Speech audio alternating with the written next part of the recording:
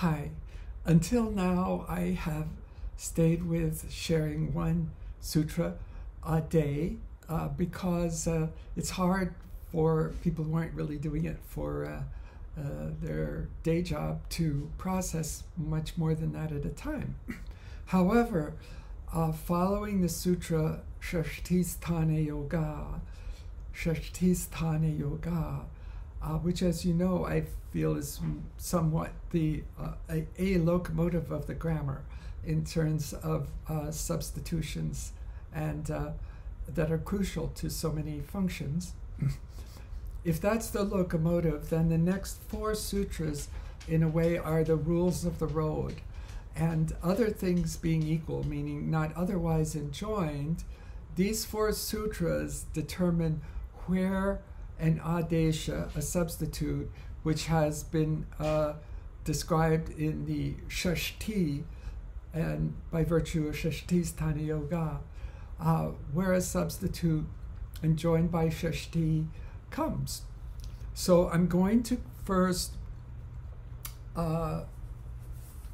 just touch on the four sutras we're talking about today, because we're doing them together because they really don't make a lot of sense unless you do. So an adesha enjoined by shashti comes in place of, and this is the kind of general default concept, alontyasya, the final letter, okay, of a sound sequence. Then 1153, nitcha. That means nitcha, nit is one that has for it. So also one that has for it comes alontyasya in place of the final one only. Okay, so that sounds a little redundant, but we can have faith that Panini didn't fall asleep on the job and pop in a whole sutra that is completely unnecessary. And we'll see why. Then after that, 1154 says adev parasya. Adev parasya. An adesha that comes in place of one that follows, meaning a sound sequence that follows it, comes in place not of alontyasya, the final one, but adehi, in place of the first letter, adehi. So if it's an adesha is enjoined by Ashtadhyayi Yoga to a following sequence of sounds, then it comes to the first sound. Finally, the grand finale, 1155, anekal shit sarvasya, anekal shit sarvasya. So if an adesha is multi-lettered, aneka al, or it has sh for it, sh, it, sh, another Bahuvrihi compound having sh for it, then it comes in place, sarvasya, of everything, of the works, whatever that group of sounds is. So, alontyasya, the default concept, alontyasya. So, alaha, antyasya, alaha being shashti of al, a letter, and to stretch it out, antyasya alahastane adesha bhavati. Antyasya alahastane adesha bhavati. So an adesha comes in place of the final letter. An adesha comes in place of the final letter.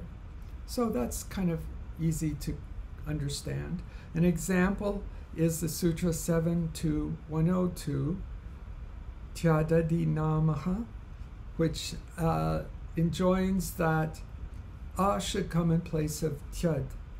A should come in place of tyad. Well, in this case, this is a good thing we can mention, just to point out, is guna, right?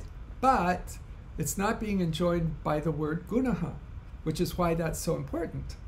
That sutra is so important because it makes an important distinction. Otherwise, it would be all chaos. So, is a guna, but it's not enjoined by the word guna. So, in place of tyad, comes, but in what? Place of what?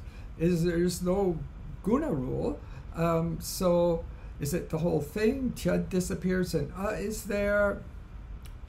Well, because of this sutra, we know that tyad comes alontyasya in place of the final one, since none of the other rules apply. So alontyasya, tyad, asthane, you could say.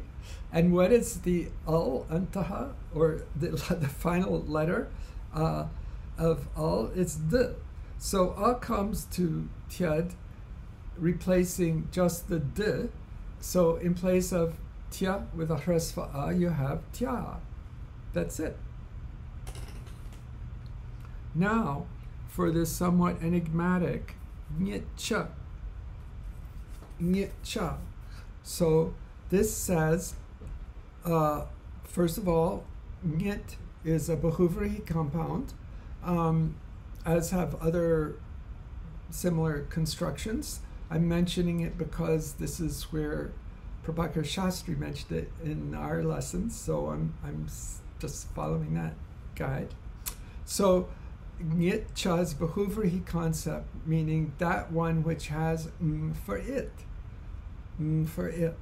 So it has the anuvrtihi of alaha antyasya, adyaharaha adeshaha bhavati. Now you'll notice that adyaharaha come and go, and again, in this I'm also just following Prabhakar Shastri's lead. At this point in what we're doing, it helps kind of grasp the logic of how the sutras are formed, and down the line it'll just be intuitive, so you won't need the fillers as much. So we could say that the full sutra would be nyit adeshaha antyasya alaha sthane bhavati. So nyit adeshaha, and adesha, which has for it, also comes antyasya alaha sthane, in place of the final al, which is completely just reaffirming what Alontyasya said. So you might think, well, what's the point of that? But since Panini doesn't waste time and space and energy, we'll find out not very long. So now the next sutra, Adev Parasya.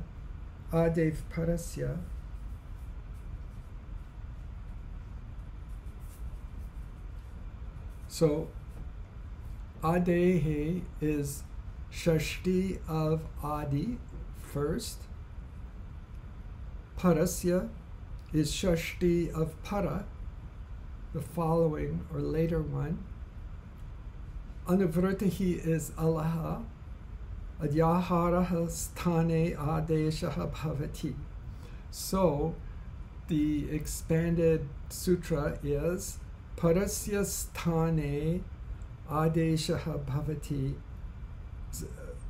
Parasya sthane adeshaha adehe alaha sthane bhavati. Parasya sthane adeshaha adehe alaha sthane bhavati. An adesha enjoined in place of a following one, parasya, a following one, comes in place of adehe alaha. Adehe alaha. Not the final letter, but the first letter.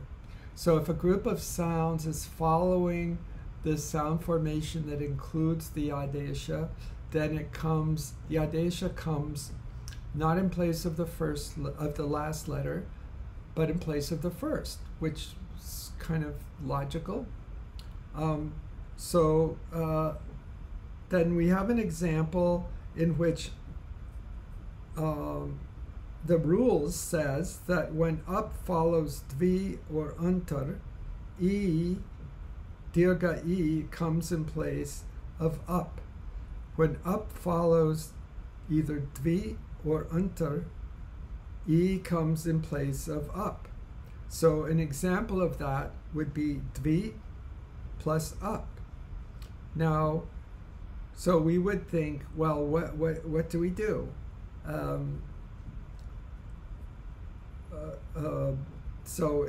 By what we have been saying, alontesya, if E is coming in place of up, it would be coming in place of the P, the alontesya. However, because up is following dvi, it's a following one, then the E comes in place not of P, but in place of the of up. So the result of dvi plus up is dvip. Dvi plus up is dvip. And since up is following the adesha, then it is is replaced by dirgha e. So this is an exception to 1152, and it's an exception to alontesya. Now that is a common structure in the grammar, where a sutra gives a basic principle and then refines it by a series of qualifications. Now,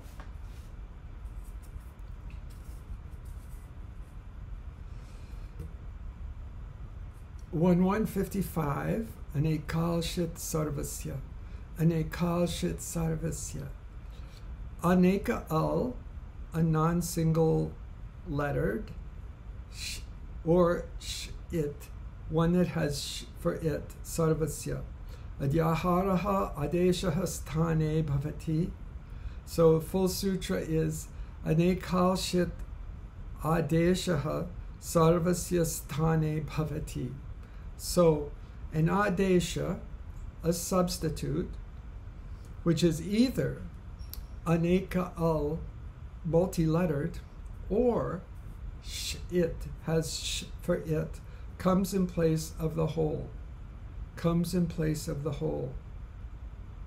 So one that we are at least intuitively aware of, there's a Sutra 2453, Bruvo Vachi. Bruvo Vachi. So this has to do with the root bru. So in this case, it's enjoining vach as an adesha in place of bru. Bru. So in this case, vach is the adesha, and vach is an ekal. It's multi-lettered. So in this case, bru is literally completely replaced by vach. And that happens, for instance, in the future, formation of the future of bru, which is vakta. And that's how vakta comes from the root bru. Pretty cool. And then we have 7121, Ashtadhyayi aush. Ashtadhyayi aush. And here, after the stem of ashta, aush comes in place of shas and jas. So those are terminations. So after the stem ashta, aush comes in place of chas and shas and jas. So since aush is shit, it's not aneka. It's only got one vowel. The actual adesha is au, but it has sh for it, so it comes in place of the whole. So in the formation of these forms, nominative and accusative forms, au comes in place of all of shas and jas.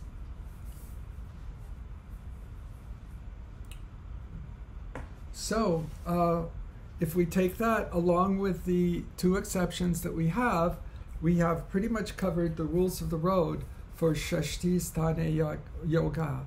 And I'll just repeat them, and hopefully they will be a little more meaningful than they were before we started. So the general default idea is alontesya.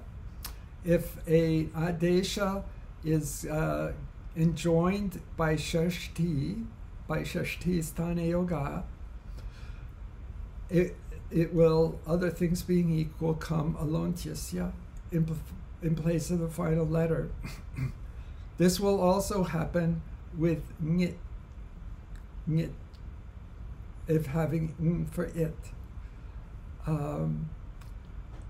If it's joined in place of one that follows, it comes adehe parasya.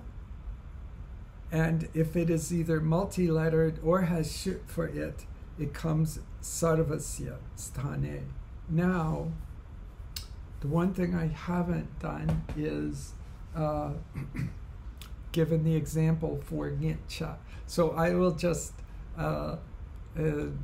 describe it for you, which is that a multi-lettered adesha, which has n for it, comes in place of the final letter. So the reason there's ngitcha there is it overrules anekashit sarvasya. So even if something's multi-lettered, if it has n for it, then it comes alontyasya. Take care.